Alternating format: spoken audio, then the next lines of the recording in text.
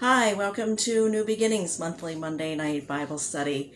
I'm not Kyle, Sharon Galnett, and I'm bringing to you a Bible study that I wrote as a final project in my associate degree for biblical studies through Colorado Christian University. The title of our study over the next few months is Finding God's Loyal Love in the Book of Ruth. So today we're just going to be setting the stage out of Ruth 1:1. There's a lot packed into just one little verse. I promise it will get faster. But this week we are going to see how the history of the Israelites points us to the theme of the book of Ruth. We're going to define the theme of God's loyal love for the Israelites. And we're going to find this loyal love extended to all of mankind and to identify God's loyal love in our own life today. There are many classic stories which we recognize immediately from their opening lines. I was born. We recognize that from Dickens' David Copperfield. It was the best of times. It was the worst of times. We recognize that as Dickens' work also in The Tale of Two Cities. And in the book of Ruth, Ruth 1:1 says, in the days when the judges ruled, there was famine in the land. The book of Ruth is tucked in the Bible between Judges and 1 Samuel and is a bridge between two separate time phases in the history of the Israelites. It's thought to have been written around 1100 BC, and it is evident that it was written after the birth of David, as he is mentioned in the final genealogy listing at the end of the book. There's no concrete evidence of who exactly is the author of the book of Samuel. Some scholars believe that it was written by Samuel. Some think it was written by a woman who was considered very wise. Some believe it was written by a man with knowledge and understanding of women's issues in that time and culture. But largely it is listed as a book with an unknown author. The book of Ruth is a narrative written in the style of a 4-point play. And if you notice, as we go along, there's a lot of little theater titles, related titles to our study as we go along through each lesson. It's a narrative of the Israeli history. It includes a cast of characters whose meanings and names that, while real and uncannily fitting to their role in the narrative. The book of Ruth has a plot full of highs and lows and fears, joys, tears, happiness. There is conflict that needs overcome.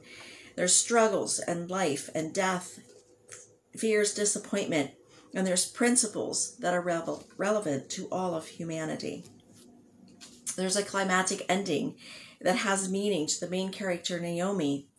It has meaning to the supporting characters of Ruth and Boaz, and to the Israelites, and to us today. The theme in the book of Ruth is God's loyal love for the Israelites through Naomi's eyes. The Hebrew word used to describe this loyal love is hesed. This loyal love is a love that mothers give to their children. What loving mother forgets to feed her child? What loving mother would not protect her child? What loving mother would not teach her child to be obedient and respectful? What loving mother would not want her child to succeed and have all that they could have? This hesed, or loyal love of God, is the main theme of the book of Ruth and our study over the next few weeks. This hesed, or loyal love of God, is shown in the keeping of the covenant God made with the Israelites. The narrative in the book of Ruth falls between the Mosaic and the Davidic covenants. The Mosaic covenant was given to Moses at Mount Sinai, post-Egyptian slavery, as a blueprint for conduct and order for the Israelites in the Promised Land. It was not a way of salvation, but it was set forth to separate them from the pagan nations surrounding them. It also set forth conditions and consequences according to obedience or disobedience of the Israelites to God's laws. The Mosaic covenant shows a foundation of the cycles of God's blessings and judgment to the Israelites, and it can be found in Exodus 19 and 24, and also in Deuteronomy 28 to 29. The Davidic covenant is a continuation of the previous covenants to the Israelites. It states that a descendant of David's line would reign over God's people. that land would be secured for them, that descendants for their nation would not cease, blessings and curses would continue conditionally. The Davidic covenant brings hope that a Messiah would come, and it can be found in 2 Samuel chapter 7. The narrative of Ruth prompts us to find out what happened, what is happening, what's going to happen, and how does any of it relevant to us today. So what happened before this was the Mosaic covenant, just a quick review, that they would have a homeland in the promised land and that there would be a united nation in that homeland. God chose leaders at this time. Moses was the first leader who led them from Egypt to just outside the promised land. But because of his disobedience, Moses could not lead them into the promised land. Joshua was a leader following Moses who led the Israelites into the promised land, led victorious battles to conquer that land, and divided the land among the 12 tribes. Bethlehem is one of our towns that is listed in our story of Ruth, and it belonged to the tribe of Judah. And there's a homeland of Elimelech and Naomi. Moab, where they traveled, was inhabited by ancestors of Lot's son through his daughter, was considered an enemy of Israel.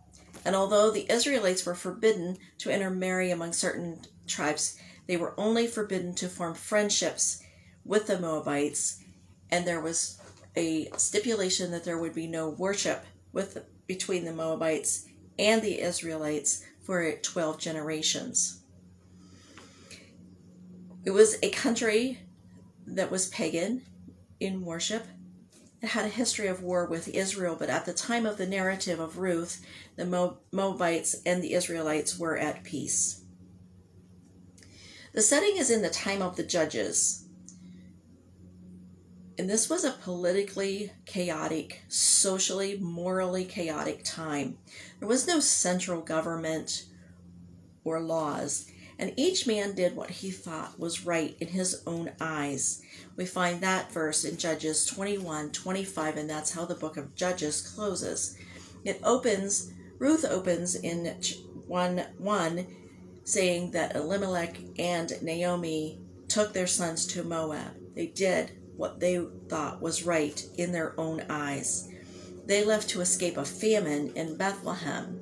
And famine in the Bible times often signified God's judgment of Israel's disobedience to his laws. During our intermission between now and next month, I would ask that you maybe just read through the book of Ruth, looking for any history that you can find that would point to God's Hesed love. Are there cycles of obedience and disobedience that we can find in this book that may be a precursor to what is going to happen? And how does the time of the Judges compare and contrast to our political and social culture of us today?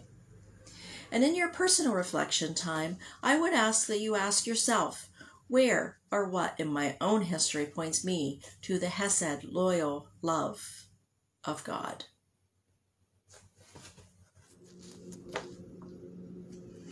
Hi, welcome to New Beginnings Monday Night Bible Study. Ready for week 2 of the study of the book of Ruth, finding God's loyal love throughout the book of Ruth. This week we're going to be meeting the cast of the story of Ruth. We're going to see that God uses ordinary people to show how he extends his love to mankind. We're going to see how that we as individuals are important to God and how our choices reflect our obedience or disobedience to God. We're going to see how God shows his Hesed love in our ordinary lives today. The cast of the book of Ruth is full of interesting characters whose meanings of their name at this time are uncannily fitting for their role in the story. Now, meanings of names in this time were highly important. The meaning of one's name was known by others, so when you were introduced to somebody, they knew who you were, what you were like. And so let's begin meeting these characters. Elimelech was the husband to Naomi. His name means God is king, and it's an example of a name built on a description of God's characters. He did not live up to his name's meaning with his move to heathen Moab. He didn't live up to his name's meaning when he tried to provide for himself by going to Moab, rather than trusting God as his king to provide for him. He died while they lived in Moab. Naomi, the narrative in the book of Ruth is from Naomi's view. She is the main character in the story. She was the wife and the widow of Elimelech. Her name means my pleasantness. This is an example of a character description of the person. Upon her return to Bethlehem, she wished to be called Mara, which means bitterness. Mahlon was the son of Elimelech and Naomi, and his name means failing. This is an example of a name resulting from a birth circumstance. He was Ruth's first husband, and he also died in Moab. Chilion was a son of Elimelech and Naomi. His name means sickly. This is also an example of a name resulting from a birth circumstance. He was a husband to Orpah, and he also died in Moab. Ruth was a native to Moab, married to Mahlon while they lived in Moab. Her name means friendship. This is also an example of a character description of the person. She left Moab as a widow with Naomi to travel back to Bethlehem and accepted Yahweh as her God.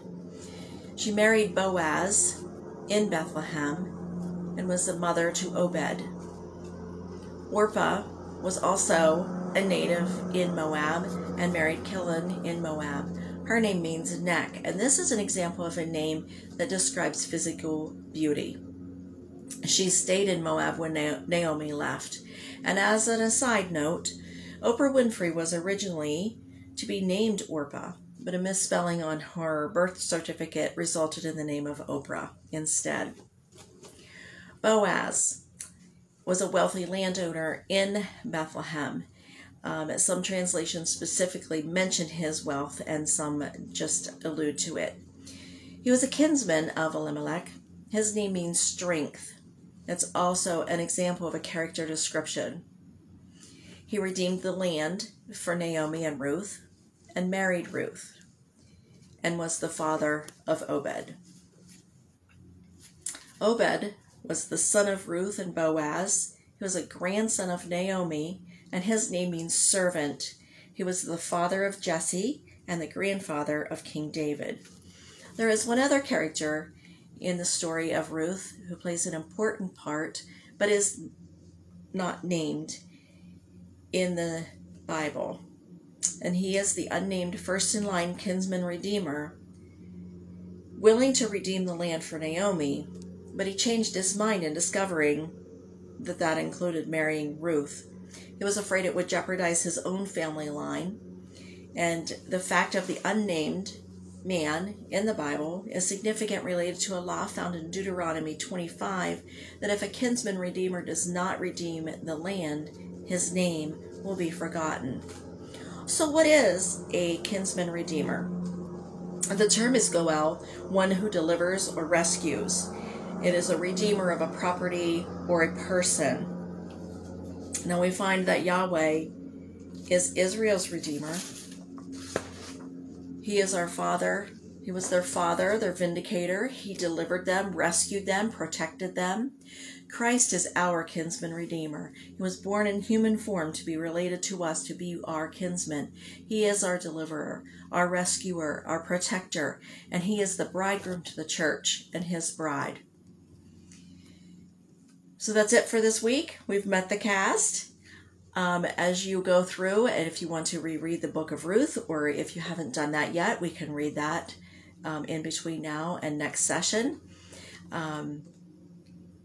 Pay attention to how each cast member lives up to the meaning of their name. How? Why not? Do you know the meaning of your own name? And are you living up to the meaning of your name? And consider how we can see God's love in just a simple name as we read through the book of Ruth. And in your personal reflection time, are you living up to the meaning of your name? Why or why not?